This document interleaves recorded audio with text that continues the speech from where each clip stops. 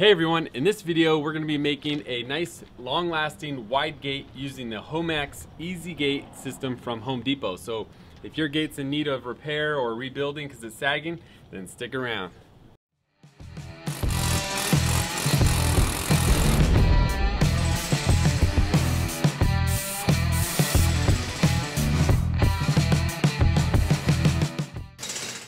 Welcome to the Working Dirt channel. I'm Joel, and in this video we're going to be building this nice wide gate using the Homax Esay Gate system. Now I know all of you guys probably have a nice small narrow gate that's probably saggy on its last hinge, and this is going to fix all of that. This system's nice and easy to use up to a gate of 6 feet wide, and in our situation we had a small 36-inch gate. It was really small, and we had a couple posts here which we removed, and you can click on our other video to see how we removed the posts, which is nice. And this system is very simple. It only requires a few things, being the system itself, which comes with these brackets and fasteners that go to your 2x4 frame, and you'll just need some 2x4s, either pressure treated or redwood, and then your dog-eared boards, which could be cedar or redwood, and then you have your lock latch system in the front, whatever lock type of system you want. So it's very simple. We'll link those parts in the description below. If you have any questions, leave them in the comments, but let's get started.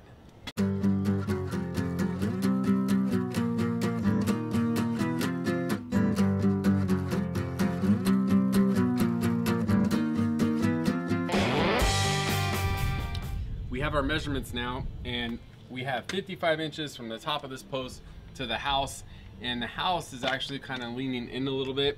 And I think it's just because of these shingles or cedar shakes that are on it, because at the bottom we have 55 3/8. It's a little wider. But I did check the level on the post, and the post is actually leaning out that way as well, so they're both parallel that way. So it's important to take note of that, because you kind of want to work with your shortest width so we don't pinch our gate. So now with the new system we have out there, they say to take your overall width and subtract an inch. In our case, we're gonna have a 2x4 here that will act as our strike plate for the gate to close on. So we're gonna subtract 1.5 inches of that 2x4. That's our opening width, and we cut our 2x4s an inch smaller than that. You'll see right now. We'll take you out there. Let's go. All right, this is the Homax Esay Gate system we're going to install on our gate, and it prevents gates from sagging. And there's other ways you can do this, but I found that this is a pretty good deal, considering that it comes with the hinges, and and hardware is always expensive. This was 35 bucks, but if you want to make up for it instead, you can run cable. They have cable anti-sag kits. You can go from corner to corner, or you could even cut 45 degree pieces of plywood to put in the corners, or you can put brackets. There's different ways you can handle the shear tension and prevent it from, well, shearing or sagging. So but we're going to use this system, and we're going to fasten our boards to the 2x4s with a 2-inch ring shank galvanized nail. You can use little they got these staples that are galvanized, but if you have a dog, like in case they do, you want something a little stronger because they could push the boards out, or you can use screws, exterior screws of course, but these ring shanks are going to suck in tight. These things have little ribs on them, and once they go in, they're really hard to pull out. So that's what we're going to use to fasten our pickets to our boards here. So I think we're ready to get started. Let's do this.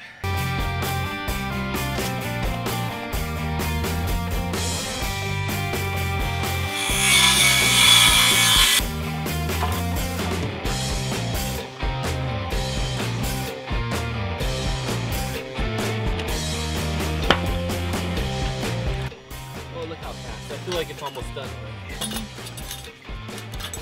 What do you think? Keep a close eye on everything. As you see, there's a gap there because there's a weld in here, and it doesn't let the board, as you see right here, slide all the way in. So you can notch the board a little there because you want it to be nice and tight, or you'll screw your measurements up.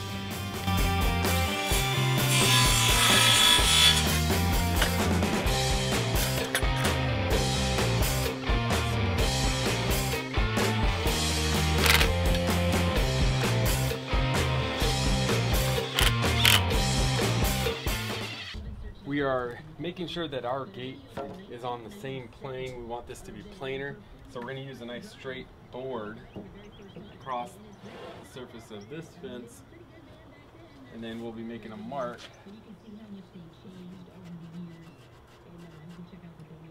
on the house, and then we can use a level from that point, but you always want to double check if this is not level front to back, then you could have a situation where this gate is shutting on a different axis. So we want to see if it is planar down here as well,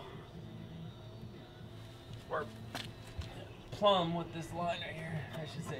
It's leaning forward a little bit, so we're gonna cheat this a little. This kick plate, we're gonna cheat forward a little bit so that it shuts better and looks nice and even.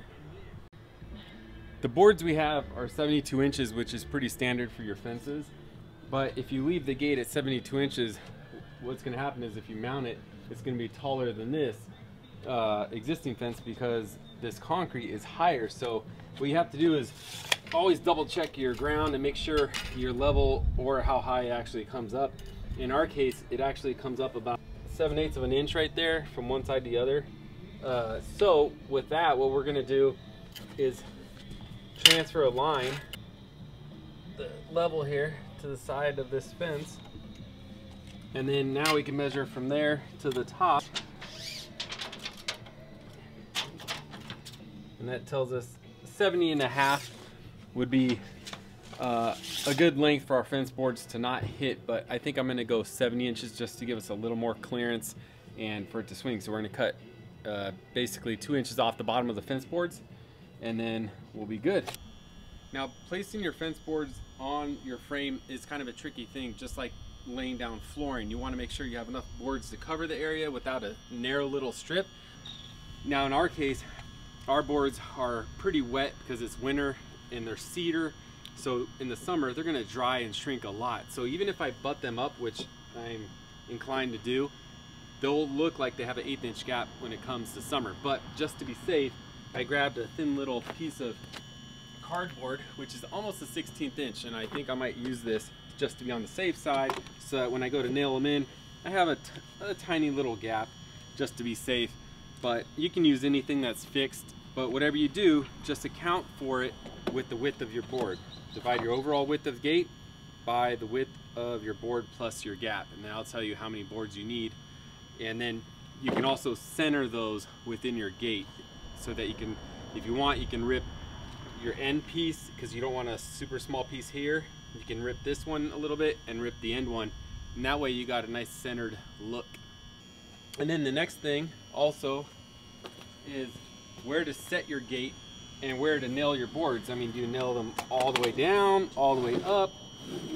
In this case, what I did was measure from the top of the other fence picket on the existing fence. I measured down 11.5 inches is where the old post is on the old fence. So I made a mark at 11.5 inches. So that now when I go to screw my hinge in, I'm below the post and I can screw into the post on the existing fence. And now I know where to place my pickets because I'm referencing the top of the existing fence.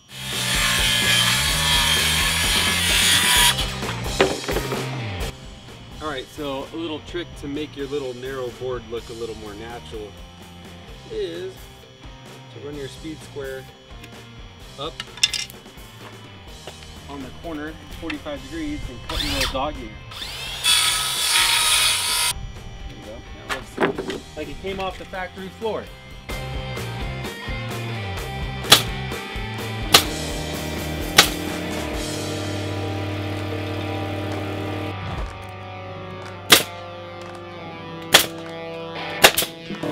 Every few boards you definitely want to check to make sure that you're still true or perpendicular, because these boards can fool you and they'll start tapering one way or another. So you gotta do it probably every 3 boards and check. Square.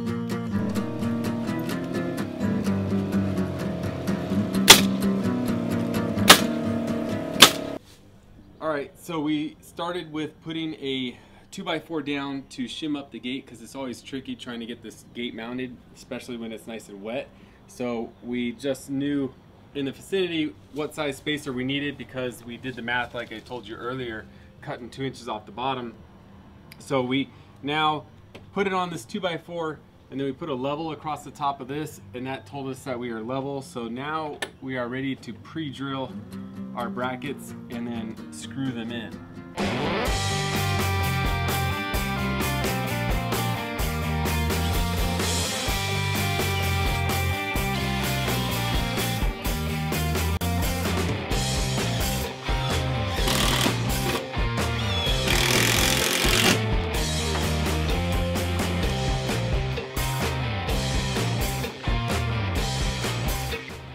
Alright, so now we're going to install the strike plate, and we're going to put this right here where we made those lines coming off the plane of the fence. And we're going to put this fuse it. It's very good adhesive. It's like $9 a bottle. We're going to put it behind the screws so that it fills the holes that we're going to screw into the house. Now normally, yes, I don't like attaching things to houses, but in this case, they have a big E that's going to protect it, and then also they're going to change the siding in the future because, well, if you look around the corner, I already replaced the backyard siding. It's going to be another phase down the road. So instead of putting a post in the ground and blocking the construction in the future, we're just going to attach to this, and it's not hinging anything, it's just allowing the gate to attach to.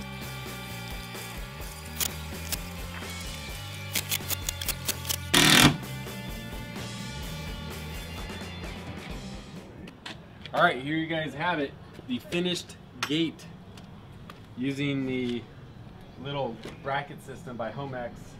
Swings nice. You could add a horizontal member here in case, you know, just for extra support so these boards don't warp, but right now they seem to be nice and straight. They're good. Now, but the other thing you're going to want to do, like I said, is support this post that's hinging this gate because it's a big gate. When it gets wet, it gets heavy. So there's a couple different methods you can use, which is you can run a metal strap on top and sink a lag bolt into that post and then connect it to this member, and then even add a strap here to transfer the load to this post. But ideally you'll want to use like a diagonal member of wood or metal or a cable and sink a screw or eye bolt into the top of that post and go down to the bottom of this post, and that'll keep that 4x4 post from leaning. And you know, if you're building this fence brand new, you would probably use a 4x6 post and on its strong axis to prevent that.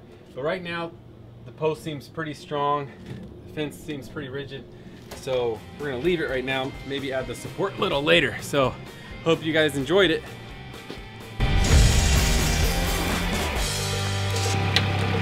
Oh shit.